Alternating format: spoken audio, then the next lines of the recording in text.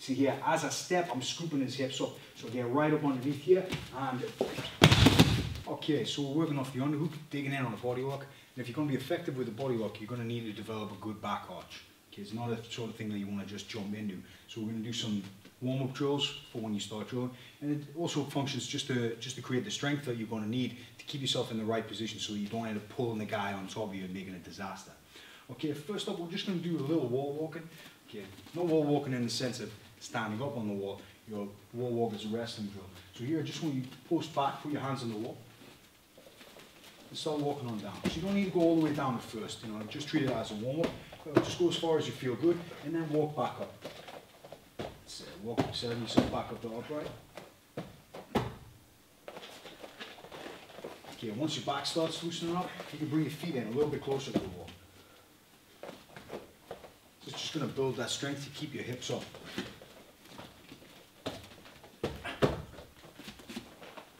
That's it, so we're getting all the way down now, touching your head on the wall, and there, 2 hands popping up.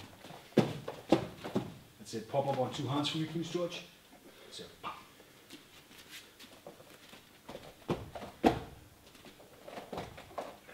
Okay, so these guys have been doing this for a long time. Don't expect it to be that easy straight away if you've never done bridging and back archery before. Just take it nice and easy. So next one, partner drill. Can you guys grab hands with a predator handshake? Pushing too many pencils. Okay, so Harry, you go first, please. Yeah, pop in. There. Harry's got to keep his hips up. George can be able to pull him back up. Pop in. Okay, not bad. I want you to give me a little hip pop here. So you start out, pop your hips in as you go for that back arch. You. That's it. You've got to keep those hips up or you won't return.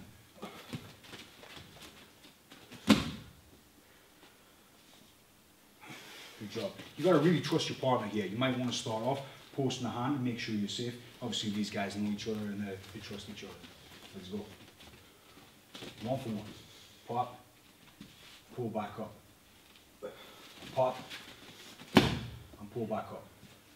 So you can add some speed to this and start making it into a conditioning tool.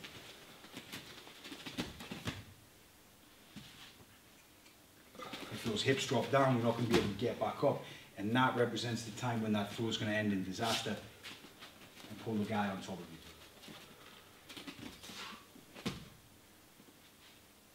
Good job. Okay, how do you feel? Nice and warm? Loosen the back. Okay, let's get back in on that body lock.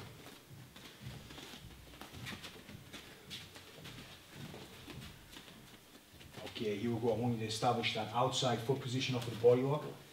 Okay, what's going on with the body lock? Here, he needs to squeeze. Okay, I want you to use that forearm here to crush Harry's rib cage. So get right in on that floating rib. You see what happens there when you squeeze the air out of him? Look at Harry's feet. Okay, give a relaxed body lock. Yeah, look Harry's base, he's going to start moving. He's going to start creating his escapes. Okay, give me that good squeeze. Okay, there, straight away, Harry comes a little bit higher and a little bit lighter. Now get your hips in right underneath him.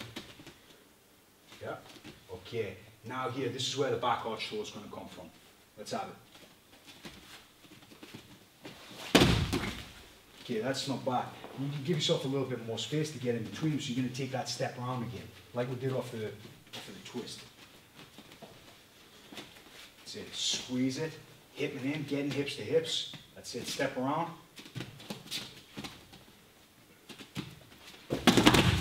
That's not bad. I want you to move this foot in this way, George. Okay, so we're in here. There. So I'm beating the wizard, got underneath it here, squeezing that rib cage there. Look, that's making him come up onto his toes a little bit here. Getting in hip to hip, so I'm crowding the hip. Now here, what I want is the space. So when you take this step here, you ready to take a fall, George? Yep. See here, as I step, I'm scooping his hips up. So get right up underneath here, and nice hard throw. And we're back into that same finish position with that near underhook here. So when you go to build up, there, I've captured it one more time. Let's see it, guys. Let's see you do it, Harry, because you're really going to need to get the technique perfect to lift the bigger man. That's it. Good squeeze. I want you to change that grip around, please. Change that grip so that the sharp blade of your forearm is digging right in underneath here. This way here, so that this arm, the one that's coming behind, is digging in sharp here, and that's going to come in here. George, can you try to pull that elbow out? See there, when that palm is up, the elbow is in, it's chambered. Yeah, can you pull it out? Real hard work. Switch around the other way. Yeah, okay, give it a pull. Okay, it's possible. Of course, Harry's not resisting there, you know, but it's difficult, but it's possible. This way, no chance. He's not going to be able to do it. Get in, crowd those hips. I want you to get a little bit deeper for me, Harry.